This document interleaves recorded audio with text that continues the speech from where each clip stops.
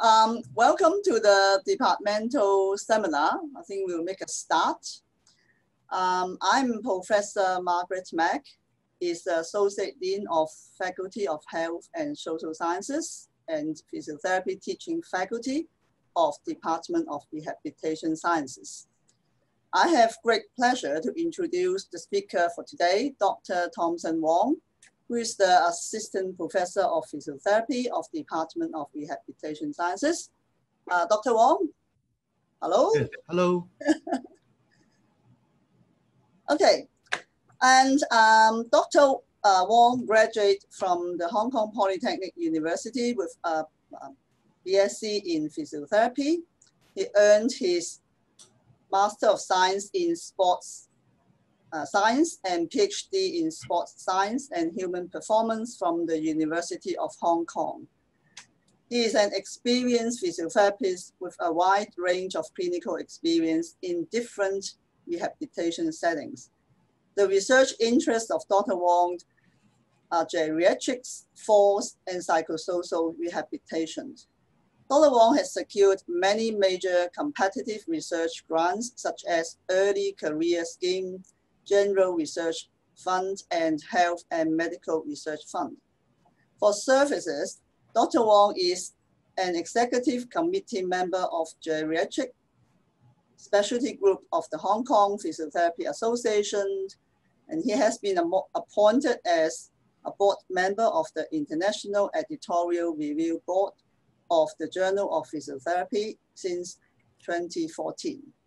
So Dr. Wong is going to present the topic, conscious motor processing and movement disruption in implications for force rehabilitation. So without further ado, let us welcome Dr. Thomson Wong. Yes, thank you very much. Maybe I have to share my screen first. Okay. Can you all see my screen? Yes, I can see. Okay. Thank you very much. All right, can you all hear me clearly? All right, thank you very much. First of all, thank you for the introduction from Professor Mack. Thank you very much. And my name is Thomson, and I'm an assistant professor from the Department of Rehabilitation Science. Welcome all of you to the research seminar, the lunch seminar today, and also welcome the participants from overseas or even from the other side of the group. Thank you very much for your support and participation before the long holiday. All right, so today I would like to share with you a research area or a theory that has not been investigated for a very long time in rehabilitation, but indeed, this theory has been developed since 1992 in experimental psychology as well as sports psychology. The theory is called reinvestment. Okay, it is not related to finance, of course. All right, so the topic that I would like to share with you today is conscious motor processing or reinvestment and movement disruption, implications for force rehabilitation.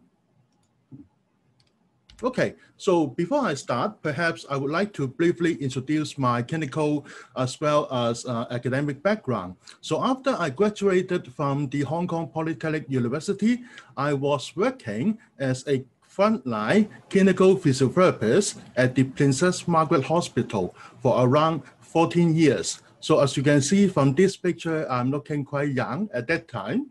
At the right-hand side of this picture, as you can see, this was the picture that I took around the year of 2003. So I also participate in treating the SARS patient in the Princess Margaret Hospital. So after I accumulate around 14 years of clinical experience, I decided to move to the academic sector. At the University of Hong Kong, I work as a faculty member at the University of Hong Kong, initially at the Institute of Human Performance, and then at the School of Public Health at the Faculty of Medicine. As a result, I accumulate sports-related research and teaching experience, as well as health-related teaching and research experience. And after a few years of accumulating experience in the University of Hong Kong, I moved to the Department of Rehabilitation Science. That was the department that I graduated from. I'm very glad that I can have this opportunity to serve my profession again. So that is me. All right, for my research interests, my primary research interest is geriatric and force rehabilitation. I'm also interested in psychomotor rehabilitation. That is the combination of psychological concepts or theory into physical training for rehabilitation, especially for older adults in needs. I'm also interested in motor control and learning, particularly in sports, as well as in older adults. I'm interested in postural control assessment and training. And finally, I'm also very interested in tele-rehabilitation. I would like to develop different mobile apps to prescribe exercise for patients in need, especially for older adults. And I have collaborated with different non-governmental organizations or scholars overseas or locally to develop different apps for different populations. All right, so what I would like to share with you today, as I mentioned before, it is a relatively new concept to be developed in rehabilitation. But indeed, this theory has been developed in experimental psychology and sports psychology for many years, since 1992. The theory is called reinvestment, all right? So what is reinvestment? I would like to share with you first. And then during the presentation, I will use the term conscious motor processing or reinvestment. I will mostly use the term reinvestment because both terms, indeed, they are interchangeable. So in the following presentation, I will mostly use the term reinvestment. Secondly, how can we assess, trade, and real-time reinvestment, which is very important, right? Thirdly, I will present to you about different investigations in reinvestment so that I can show you the roles of reinvestment in different population groups. And finally, I will present to you about different studies or research projects that we completed or completed by our research collaborator so that I can show you the implications of reinvestment, especially in older adults. So forced rehabilitation in older adults. All right, let's look at this video. He is Chow, a quite famous PGA golf player. Of course, his golf playing skill should be automatic and professional, right? So for this very short distance of golf putting motor task, he should be able to do it very easily. However, in some circumstances, for example, movement difficulties, fear, or lots of people in front of him, eagerness to win the match, and then he may perform like that even with the automatic skill.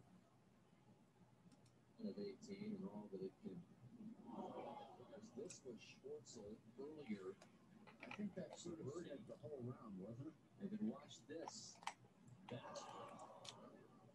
No, the ball barely comes to rest for bogey, no. Double, yes. So all of those putts within a few feet turns into... I'm very sorry about that. A very poor performance indeed. So what caused this, the optimization of movement? One of the potential answer should be reinvestment, all right? So what is reinvestment? According to the Fitz and Posner three-stage model of motor learning, I think that most of you should have learned it before. When we are required to learn a new skill, we have to go through the cognitive stage, and then to the associative stage, and then finally to the autonomic stage with decreasing level of attention and decreasing the level of utilization of movement-related verbal rules, or sometimes we can call it as decorative rules, and then to the autonomic stage. However, due to some circumstances, for example, fear, movement difficulties, or even disease, an individual would tend to regress their autonomic skill towards their cognitive stage using the movement-related rules again, all right? They have to use the rules to control their movement again. So the action of reinvesting the verbal rules in the automatic movement is called reinvestment. All right, so let me provide you with an example. If you have driving license, for example, at the first driving lesson, your driving teacher should have taught you about of skills, the verbal rules in manipulation of the gearbox, the clutch, or you have to look at the mirrors seriously. And during the learning process, you have to use a lot of rules to control your movement, all right? So you cannot be able to direct your attention to the other direction, all right? But after some time of training, you may reach the associative stage and then you pass your driving test.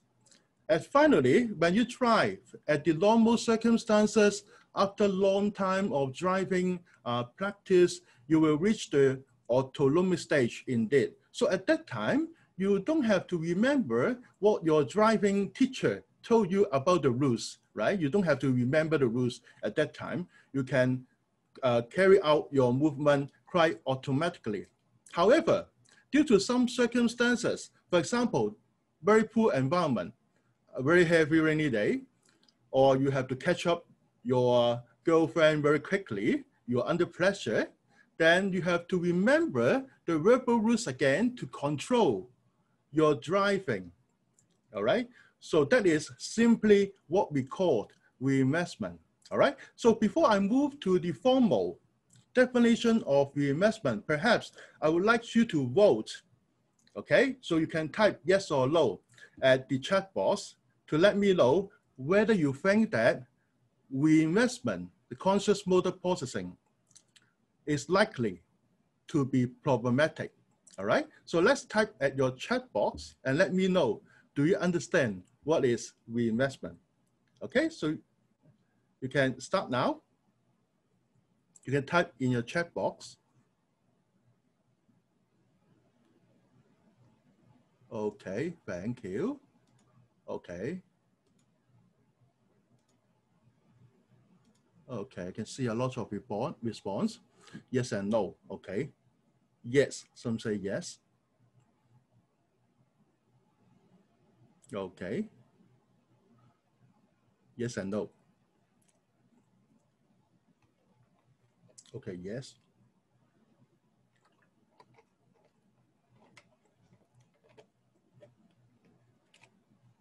All right. Okay. So thank you very much for your participation. It seems that most of you are correct, all right? Most of you think that reinvestment is likely to be problematic. Okay, so thank you very much for your answer. So for the formal definition of conscious motor processing, that is reinvestment, according to Masters in 1992, as well as Masters and colleagues in 1993, it was defined as a quality factor or personality trait.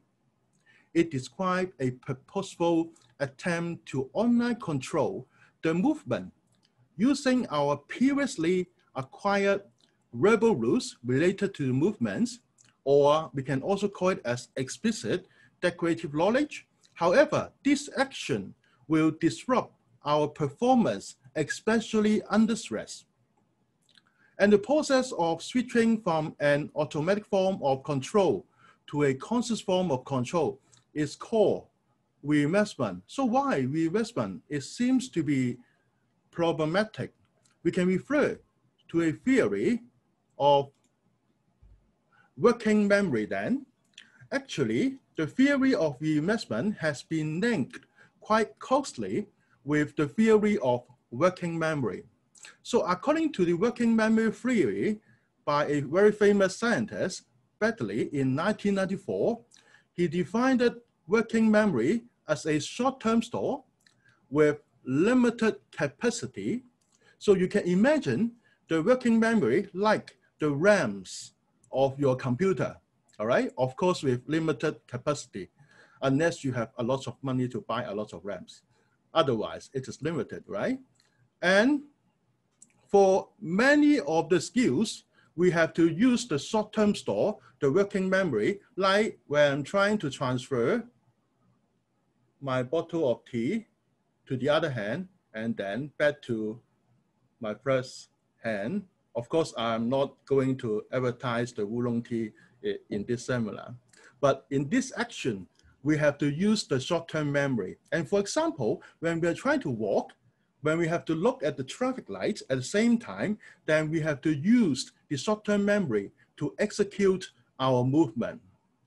So why reinvestment is problematic is because if an individual is trying to reinvest with the verbal rules towards the limited working memory, the reinvestment may occupy part of or most of the working memory. And as a result, it will be quite difficult for an individual to do two tasks at the same time because of the limited working memory, or even worse, an individual cannot be able to perform primary tasks, even walking.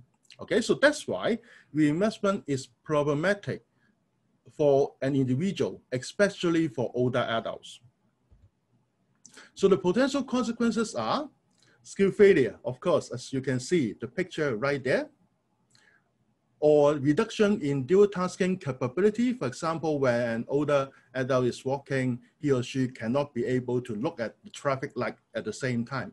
So reduction in dual tasking capability.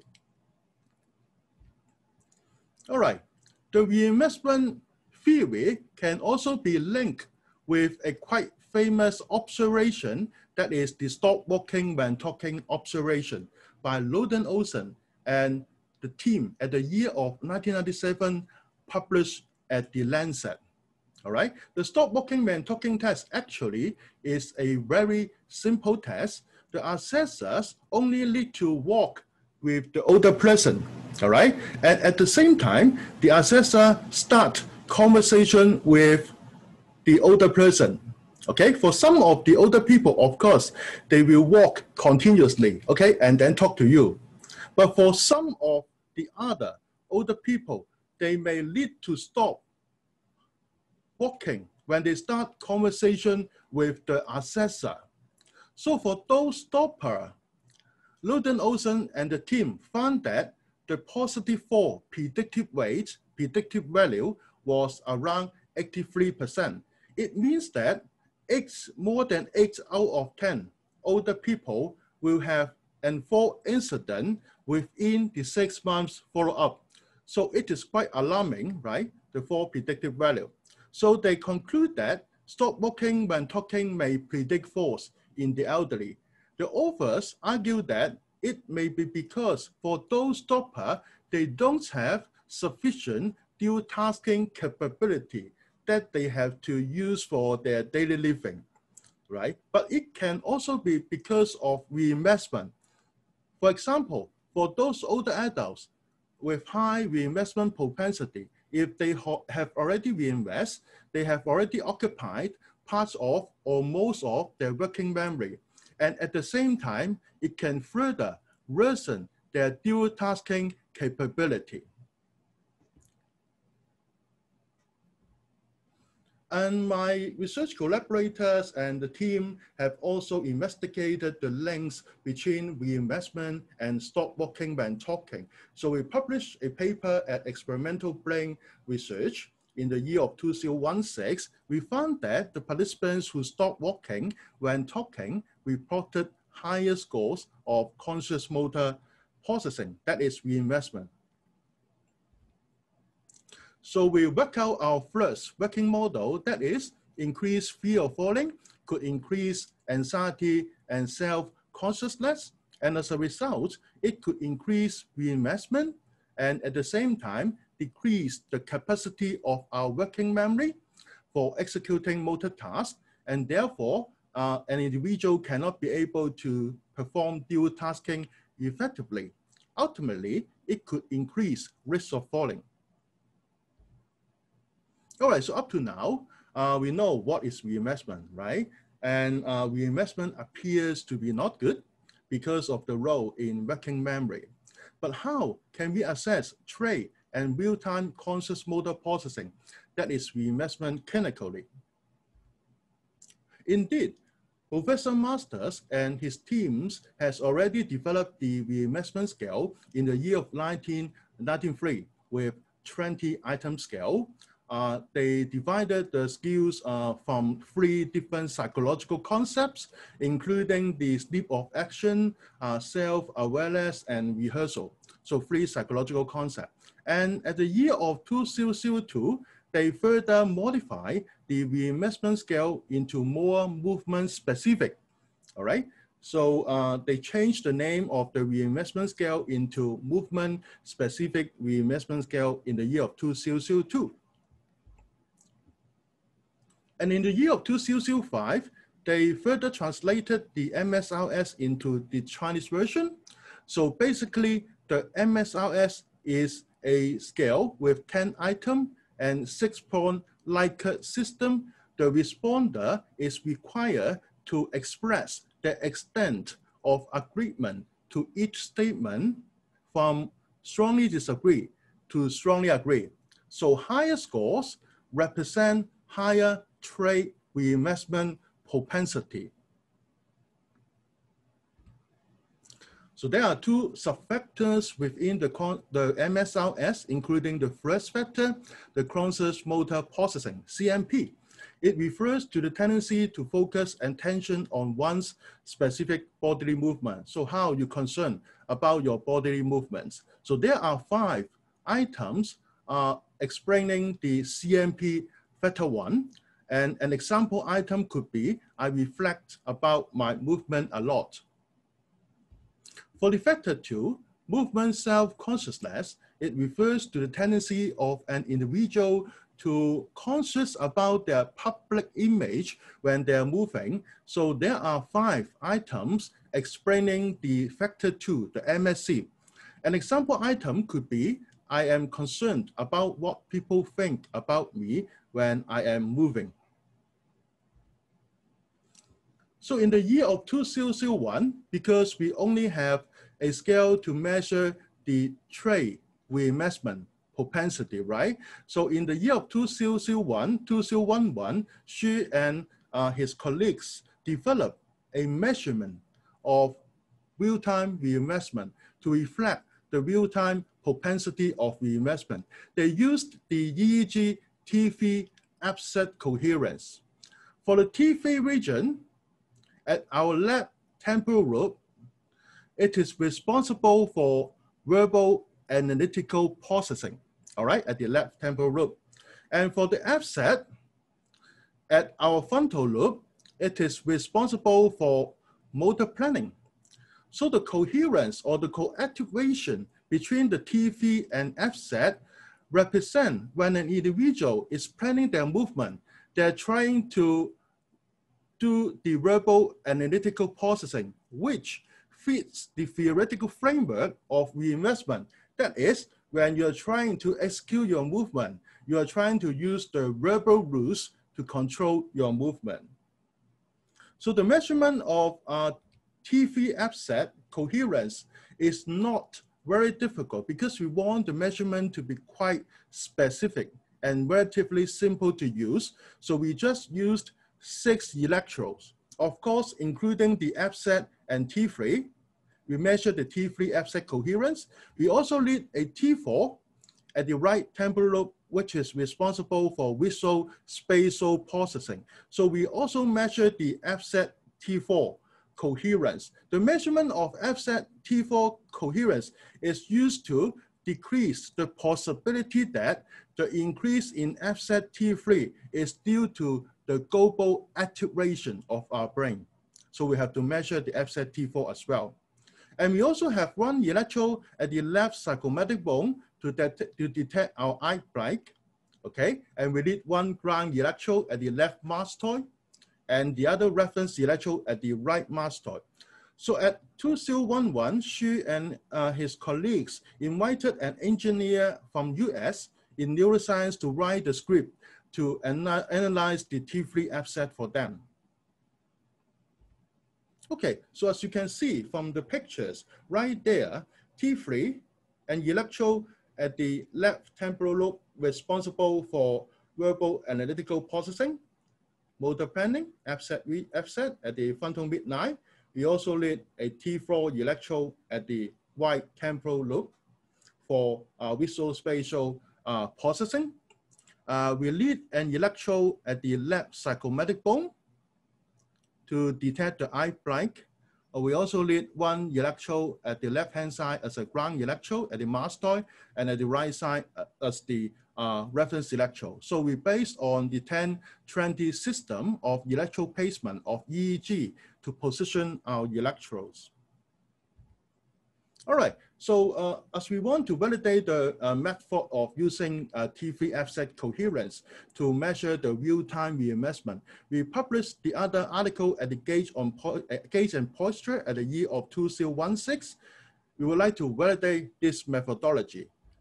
The experiment was indeed very simple. We just asked our participants to sway their body intentionally and focusing on their bodily movement. That is internal focus, all right? And we also ask our participants to sway their body together with the metronome, okay? According to the beat of the metronome. That is external focus. So the result was the T3FZ EEG coherence for the internal focus condition is significantly higher than the external focus instruction. So basically, we can measure the intention of an individual to focus their attention internally to their body. So it seems that EEG T3 coherence is sensitive in detecting changes of attentional focus in postural control, as well as measuring the real-time reinvestment. We also published the article at the Journal of Motor Behavior to further validate the utilization of T3FZ coherence as a measurement of real-time reinvestment. At that time, we would like to increase the task difficulty progressively, all right? Theoretically, when we try to increase the task difficulty, the stress will increase as well. So the real-time reinvestment, that is the T3FZ, should increase as well. So at that experiment, we invite older participants, they stand on the foam and then stand on different standing positions from wide base standing to level base standing and then to tandem standing, obviously with increasing task difficulty. And the result was, we found that when we try to increase the task difficulty, the T3FZ coherence in EEG increased progressively with the task difficulty. And when we are trying to compare the EEG T3FZ coherence between the high reinvestor and low reinvestor, we found that the EEG T3FZ was generally higher for the high reinvestor when we compare to the low reinvestor. So it appears that we have already validated the method of using EEG T3FZ coherence to measure the real-time reinvestment. Of course, we do have the other follow-up studies in different motor tasks to further validate this method.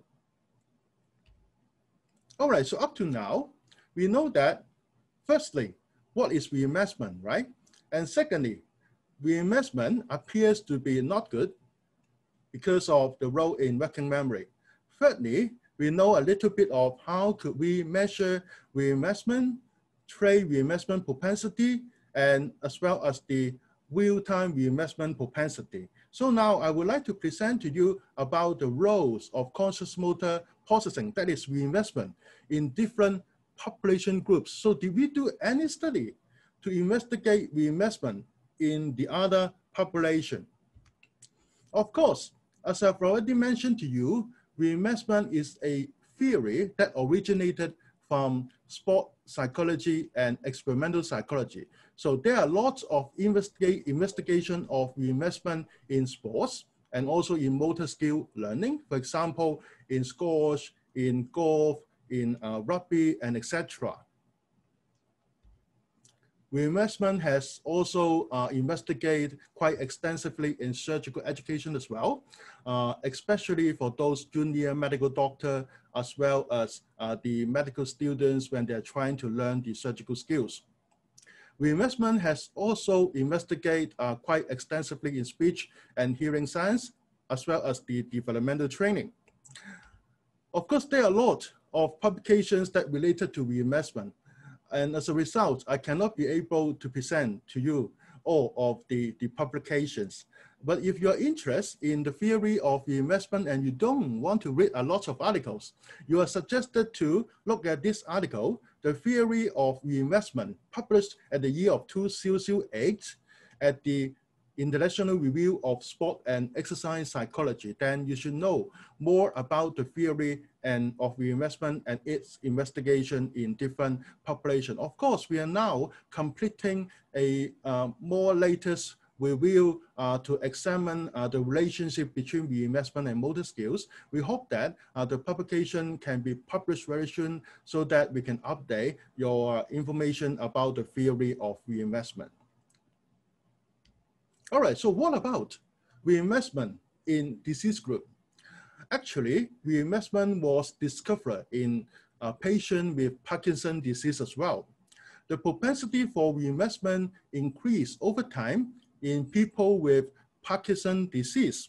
Professor Rich Masters published an article at the New Rehabilitation in New Repair at the year of 2007. That is, when you are trying to compare the reinvestment score for Parkinson's patients with more than 16 years of disease to those patients with 1 to 4 years of Parkinson's disease, their reinvestment scores are doubled. Reinvestment was also discovered in stroke patients as well. So in a publication published in the year of 2009 at the New Rehabilitation in New Repair, the team found that stroke patient scores significantly higher than the age-matched control at the MSRS, including the two factors, the factor 1, conscious motor processing, and the second factor, the movement self-consciousness, when they're trying to compare 148 stroke patients with the other 148 age-matched control. So what about reinvestment in older adults? So what about the other investigation of reinvestment in older adults that can implicate our practice? So in the following times, I'm going to present to you about our research project or our collaborators' research project concerning reinvestment in older adults so that we can provide you with potential implication of reinvestment in rehabilitation. Okay, so we started our investigation of reinvestment in older adults at the year of 2005. So at that year, we found a significant and moderate correlations among movement-specific reinvestment scale, force efficacy scale, and the Bird balance scale. And high reinvestment in older adults was found to be associated with poor, a higher fear of falling and poor balance. So we constructed our fundamental theoretical model. We thought that there are interrelationships between reinvestment and elderly force, reinvestment and fear of falling, reinvestment and balance and walking ability, and ultimately we think that reinvestment could cause elderly falls. So in the year of 2008 and 2009, we published 2 articles in the New Rehabilitation and New Repair and the Journal of American Geriatric Society. And in summary, we found that when we are trying to compare the reinvestment propensity between elder fallers and non-fallers, elder fallers had a higher propensity to reinvest than non-fallers. And in our experimental study, we found that the elder fallers tend to allocate more attention internally to their own bodily movement, especially under stress when they're trying to walk. In our logistic regression, we also found that the factor 1, the conscious motor processing subscale, should be able to effectively differentiate elder fallers from elder non-fallers. All right, because of those interesting findings, we attempted to apply for different research grants to support our further investigation in reinvestment and older adults. So the first grant that we got from the RGC was aiming to examine the allocation of attention as well as the gaze behavior, our gaze behavior as a function of reinvestment when our older adults are trying to navigate the environment with obstacles. So we simulate the environment with obstacle in our laboratory, all right? So as you can see from this figure that present our experimental setup, we do have different obstacles in our 6-meter walkway, all right? And even the external obstacles or the external object, the fan, the lamp, we also have a stepping target. So all the participants were required to step on the stepping target accurately before they move to the obstacle and then to the stopping line. We also have a trigger to initiate the walking of our participant in different walking trials. We have written an experimental program to provide a tone randomly during walking of our participant, which was adapted from the experimental protocol from Gray in 2004. And of course, we also measure the movement kinematics with the motion capture system. For some of the scenario, we also measure the gaze behavior using the eye tracker so that we can know the attention focus of our participants when they are walking. So the task is very simple. We just ask our participants to walk in different walking trials. They walk on the walkway, 6 meters. They have to step accurately on the stepping target and then walk across the obstacles and then finally to the stopping line. So at that time, we ask them questions about their focus of attention. So we are assessing their response accuracy using different questions.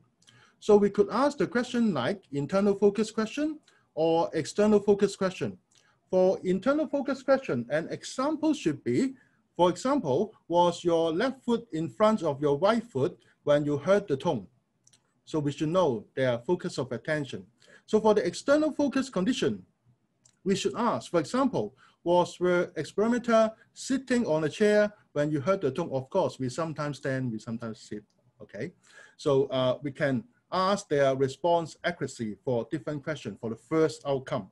Of course, we also measure their movement kinematics as well as their gaze behavior, where they are looking at, for example, their transference of the gaze, for example, the time for their fixation to the target using the eye tracker, the purple eye tracker. So for the first outcome, response accuracy, we published an article at the Quality Processing, and we found that for the high reinvestor, that are the participants with higher scores at the reinvestment scale, they tend to respond more accurately at the internal focus question. That means they tend to focus more on their limbs movement internally when they are walking. And for those no reinvestor, however, they tend to respond more accurately for the external focus question. That are the questions related to the external environment. So it appears that they attempt to focus more to the environment for the low reinvestor. For the other outcome measures, the movement kinematics and gaze behavior, we published the other article at the Journal of Gerontology. And we found that high scores on the MSRS were associated with the prolonged stance as double support time. So before they step on the target, if you can still remember the figure of the experiment, before they step on the target, they have to stand for relatively longer time when they're approaching the stepping target. However, their foot placement were not accurate when they compare to the low remaster. However, we cannot be able to find any associations between the MSRS and the gaze behavior at that experiment on level round walking. So the implications are, it appears that the ability of high remaster to pick up all the environmental information necessary for their successful locomotion might be compromised because they answer the external question less accurately. It seems that they didn't attend a lot for the environment. And for the older adults with a high propensity for movement-specific reinvestment, they seem to need more time to plan their future stepping movements because of prolonged stance time and prolonged double support time before they approach the stepping target. However, their stepping accuracy was not good, all right, comparing to the low reinvestor. Because of the interesting findings, we also apply for the other research grants from the RGC to further investigate the reinvestment in older adults. So in that grant, we would like to examine the role of internal and external attention-focused instruction. That may be possibly the intervention for reinvestment or muscle efficiency and gaze parameters, and also the reinvestment as well. So we hypothesize that when we are trying to provide internal attention-focused instruction to low reinvestor, we are trying to stimulate reinvestment, right? So that gaze behavior and muscle efficiency should be worsened. However, for the high reinvestor, when we are trying to provide the external focus instruction, we are trying to distract them away from inward focus of attention so that we may find that gaze parameters and also the muscle efficiency should be better. So we utilize these two instructions to see whether it works. So according to the constraint action hypothesis, supported by Wolf and her colleagues, they did a lot of experiment related to internal and external focus of attention and those instructions. According to them, internal focus instruction for a coach, the coach is required to direct the attention of an individual to their bodily movement directly when they're providing the instruction.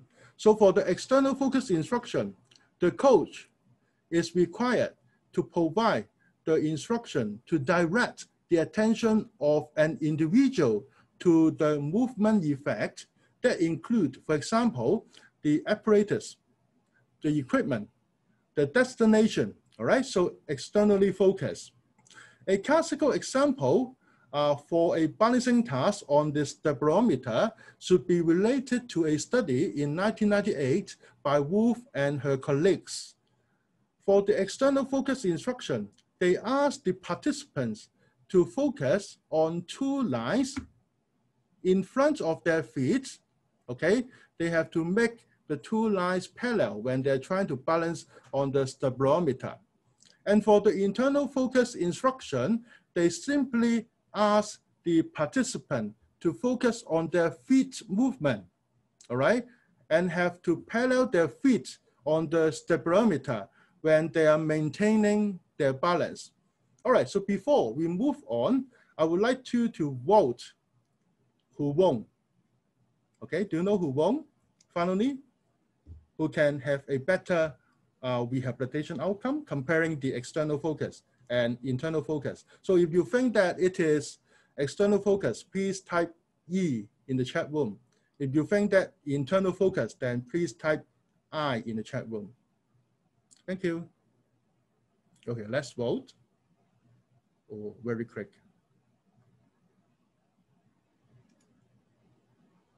E or I?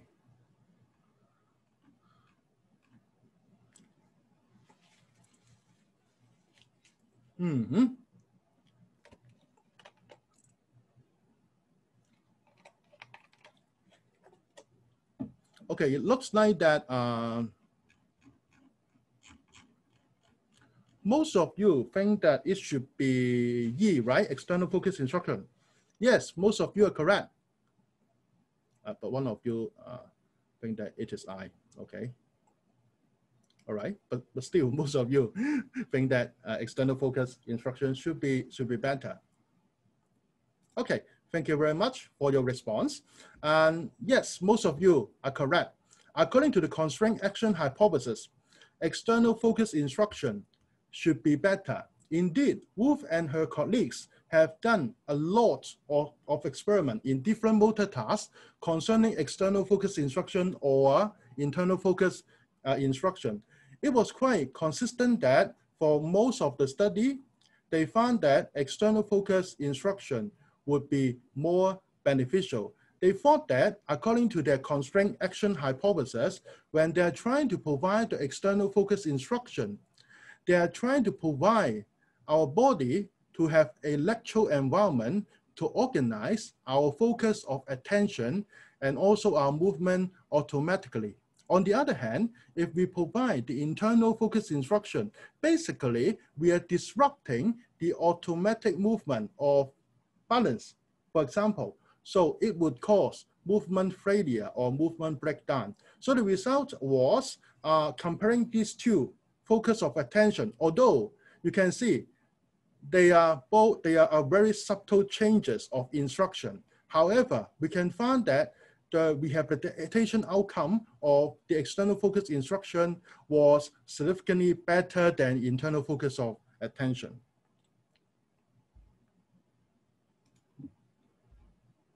All right, so how about the physical therapist? A study published in the year of 2018 by a team of researchers at Netherlands, they found that generally the instructions of physical therapists were slightly more external than internal. But for the feedback, they are mostly internal for the physical therapists in the Netherlands. The article was published at the Disability and Rehabilitation in the year of 2018.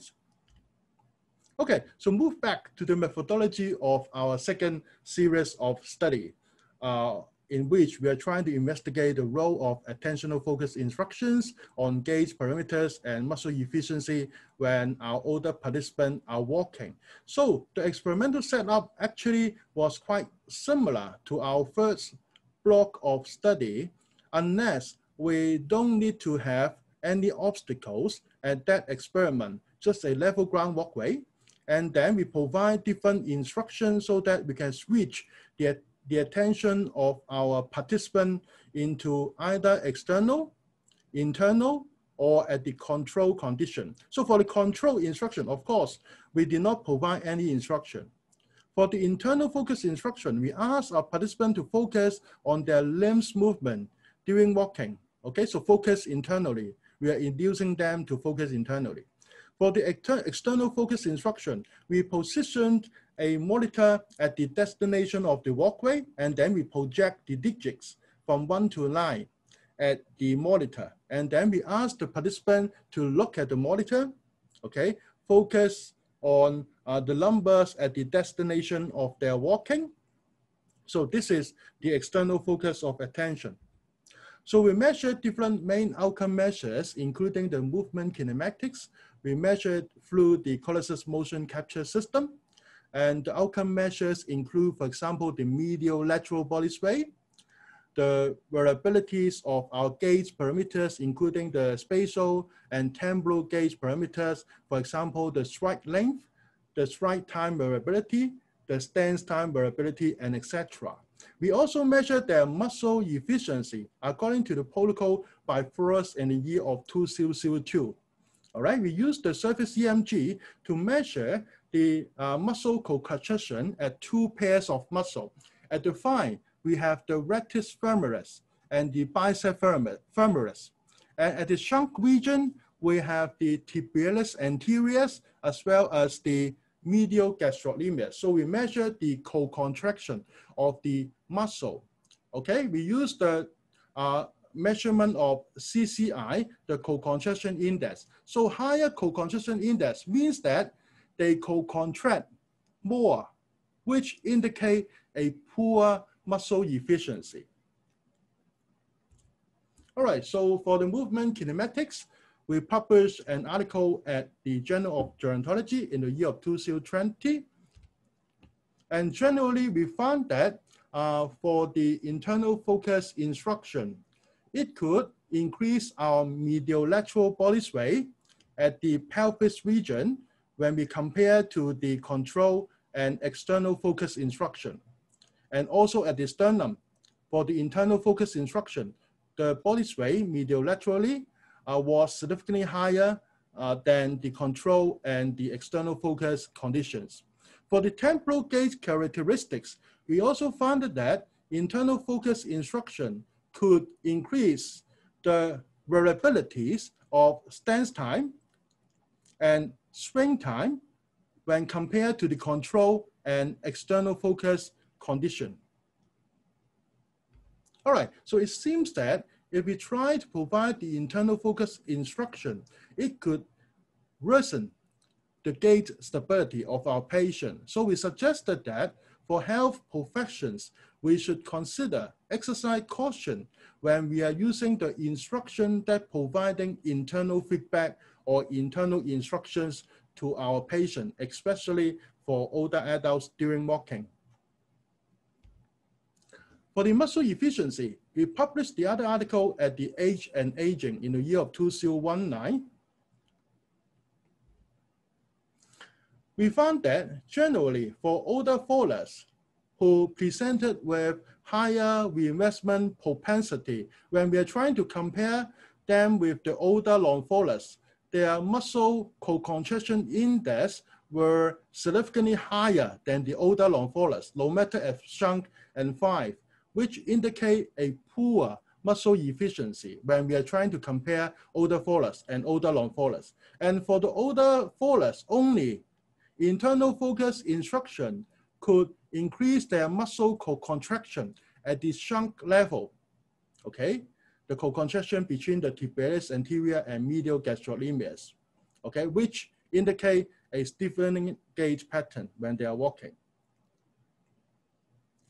So in summary, for the major findings of the outcome measure of muscle efficiency, we found that older fallers generally had a higher muscle co-contraction and poor muscle efficiency than older long fallers. And for the older fallers, when we try to provide the internal focus instruction, it could stimulate them to have a stiffening strategies in walking by co-contract their trunk muscle more. So the clinical perspective, did it reinforce actually our thought that we need to exercise caution when we provide internal focus instruction to our patients, especially for older adults during walking. All right, for the role of conscious motor processing, we published the article at the Experimental Gerontology in the year of 2020. And we divided the participants into low reinvested group and the high reinvested group. If you can still remember our hypothesis for the low reinvestor, when we are trying to induce their reinvestment or internal focus of attention using the internal focus instruction, it would cause worsening of their walking stability. Okay, so the result actually was the same as what we expect. That is, for the low reinvestor, when we provide internal focus instruction, it will increase their stride time, shorten the stride length, and increase their medial lateral body sway as well.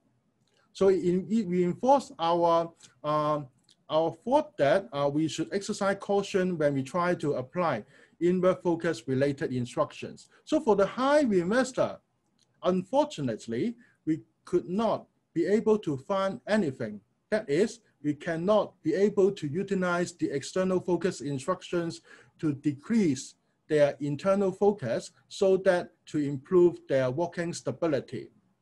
However, in our follow-up study, because we thought that it may be because of the task difficulty.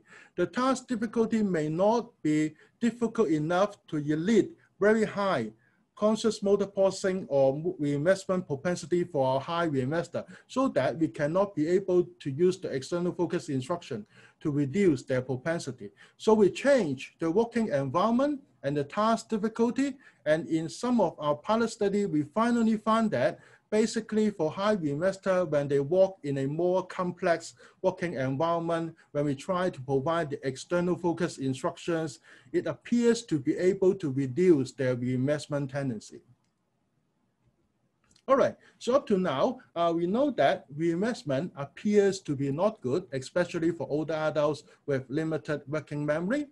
Internal focus instruction seems to be able to induce reinvestment further and deteriorate the movement. For the external focus instructions, it appears that in the complex working environment, we will be able to decrease the reinvestment propensity for our patients with high reinvestment tendency. As a result, indeed, rehabilitation strategies to ameliorate reinvestment in older adults are essential, right?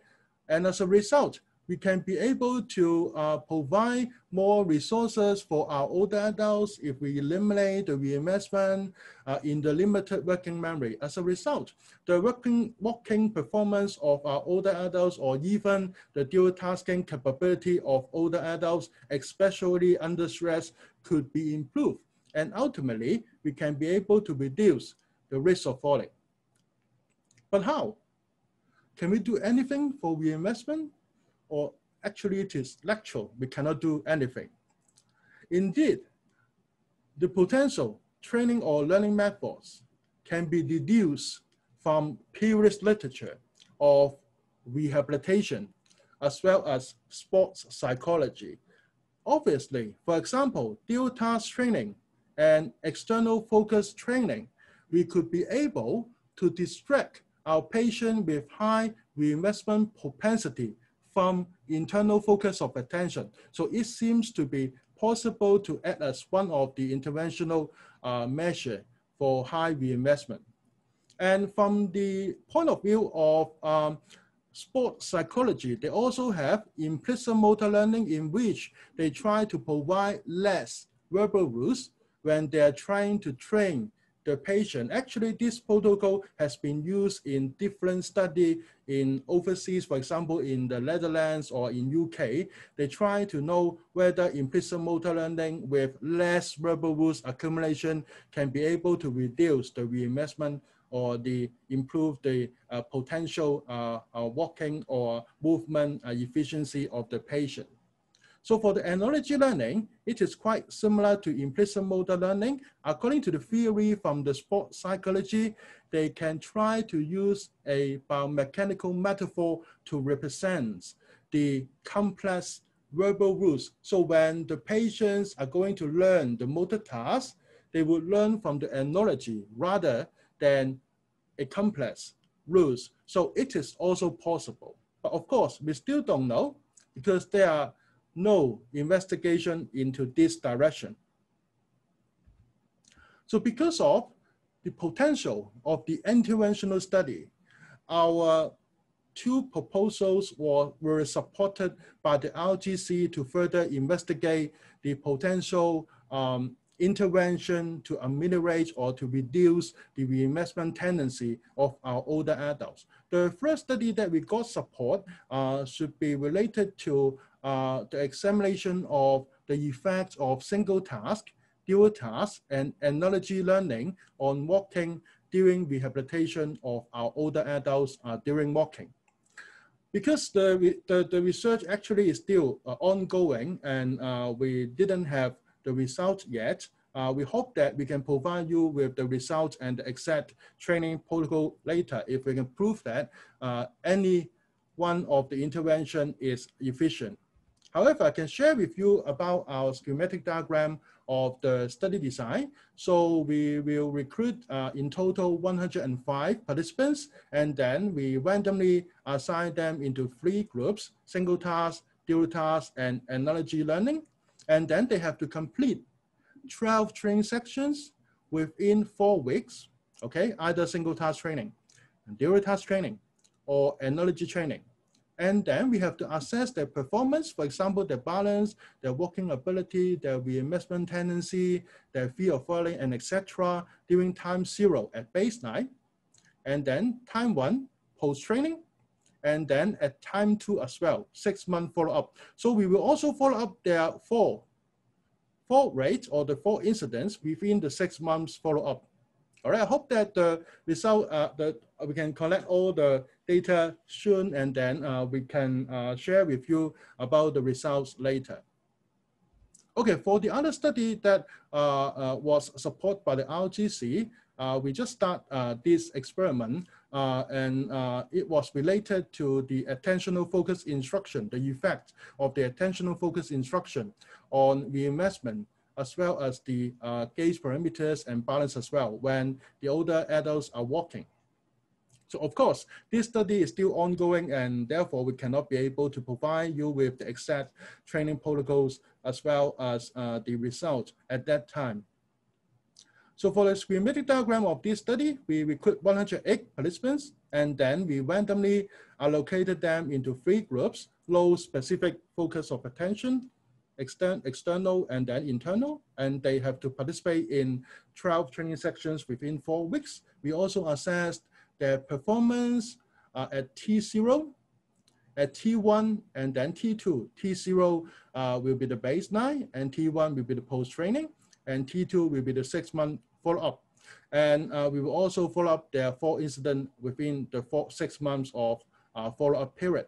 We hope that we can complete the data collection soon and then share with you whether this intervention or the training protocol is efficient for older adults with high reinvestment propensity. All right, so what's next? Besides our investigation of the mechanisms in reinvestment and the potential interventional studies in reinvestment, what could we do next? Although in the first part of study, we cannot be able to find the relationship between the gaze behavior and the reinvestment propensity. However, we thought that in a complex environment, perhaps we could be able to find the association between the gaze behavior, for example, the premature gaze transfer from the target for older fallers, and the association of this phenomenon with reinvestment. If we can find out the association, then perhaps we can design the other more appropriate intervention, for example, the gaze training or the other methodology to reduce the reinvestment propensity for our older adults. All right, although we can say that those changes in attentional focus instruction or those changes in motor learning methodology, for example, the analogy learning, they're all subtle change. However, I have to reinforce that we don't have to make big changes before it can be important. Subtle changes can be important. An example should be a study that I presented in a Lancet conference in the year of 2016 in the plenary section on behalf of our team. We investigate when we try to change the built environment, for example, the banister of the stairs a little bit that the participant cannot be able to aware of, still it can change their walking behavior as well as their perception of the stairs. So subtle changes can also be very important. Instead of you have to change a lot, then it can be important. All right, so ultimately, I hope that the walking ability, the movement ability of our older adults can be as smooth or as automatic like child this time. And this was just a moment ago back at the 6th, Charles Schwartzel, short of the green in 2, just this uphill pitch. And it looks good. The same person, indeed. And I hope that the risk of falling of our older adults can be decreased as well. So I have two special friends, my immediate mentors and academic supervisors, and also the other academic work supervisor. They provide me with opinions about my study program, and also my clinical work supervisor in the Princess Margaret Hospital. They inspired me a lot in clinical research. And last but not least, my research team with different postgraduate students, as well as research assistant. Without you, our research program could not be able to complete. So thank you very much for your help and assistance. So that's the end of my presentation today. So here are the references if you're interested. And welcome any questions and discussion. Thank you very much. Thank you. Thank you, Thomson, for a very stimulating talk. And so if you have any question, you can type in the chat box, and we will invite Thomson to answer a question. Any question from the audience? So there's one question to ask. The use of mirror in front of the body weight support treadmill training is a kind of internal focus. I cannot say that it is completely external focus training, but yeah. The question, internal focus. Yeah. I think that it is relatively less internal, I can say. If you refer to the study from the Netherlands, they also regard this type of training as both internal and external, because you are referring to the internal movement kinematics of the limbs. But at the same time, when we are asking the participant to look at the mirror, this is some kind of more external comparatively. Okay, so according to the study in the Netherlands, it is both, I can say. Yeah. Mm-hmm. Any more questions?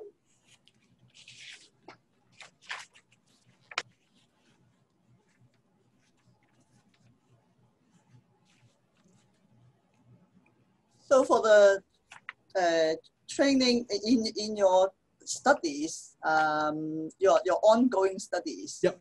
You divide the older adults into three groups, yep. To receive due task training, analogy training, etc. Yep.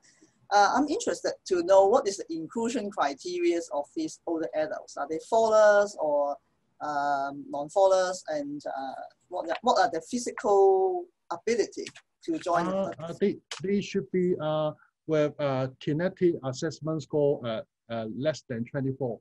So it indicates they are moderate to high risk of falling. Mm-hmm. Yep. So they should have a little bit balance problem, a little bit risk of falling. Yeah. Right. So so they actually have moderate risk of falling. Yeah, moderate risk of falling. Mm-hmm. Yep. That's interesting. Oh, okay. Another question is for the external focused training. Yep. Was it mainly 2-dimensional or 3-dimensional, or will there be any differences? We didn't have any. It is a very interesting question. We didn't have any investigation related to this issue. I can say I don't know, but perhaps we can further investigate into that for either 3D or 3D or 2D should be more effective. So I can say I don't know at this moment. Mm-hmm.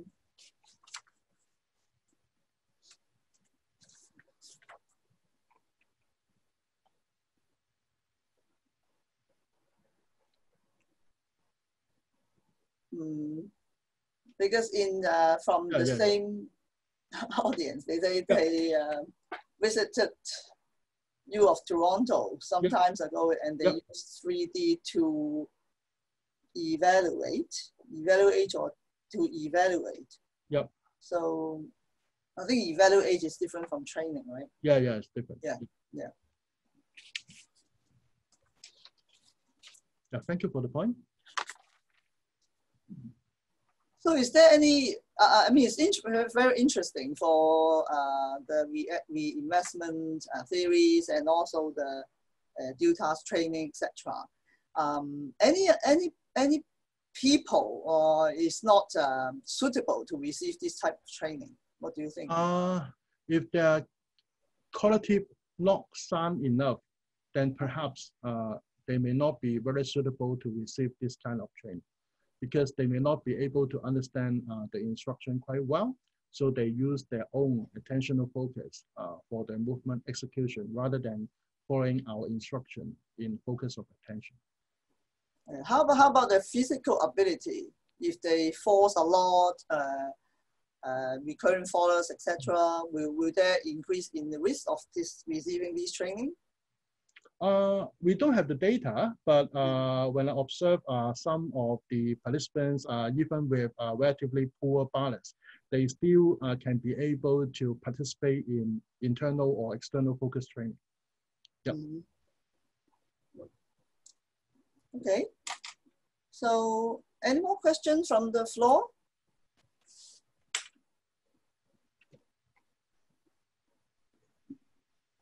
One more question. For external focus training, how about the level of task difficulty? Should it be graded? It is also a very interesting question. So that's why actually this research area is developing. So up to now, actually for the external focus instruction, we are using the well-developed maneuver by the other authors. That is observing the monitor and then the digits at the monitor. We know that if we are trying to further increase the task difficulty of the external focus instruction, it seems that we are providing the dual task for the patient, but not external focus instruction. So we have to exercise caution when we are trying to use the external focus instruction with different difficulties. So that should be the other very good experiment to do. We can use different level of difficulties for external focus to see what will be the effects of different level of external focus. Yeah.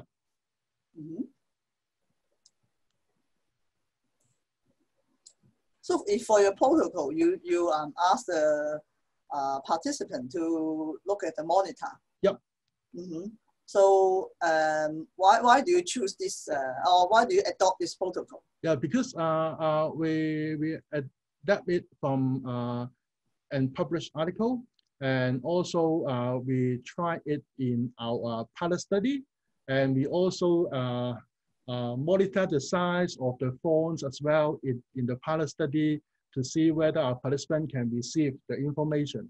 And actually, we design a spatial environment in which the participant can walk in the environment and then look at the surrounding environment so that all projected with external focus instruction. So basically, we test the protocol with our pilot trial and pilot study. And we also test the effect as well in around 10 participants. It was quite promising in our pilot study. However, for a study with more participants, we are not sure it is still efficient because we have to wait until we have the results. Yeah. Okay. Any more questions?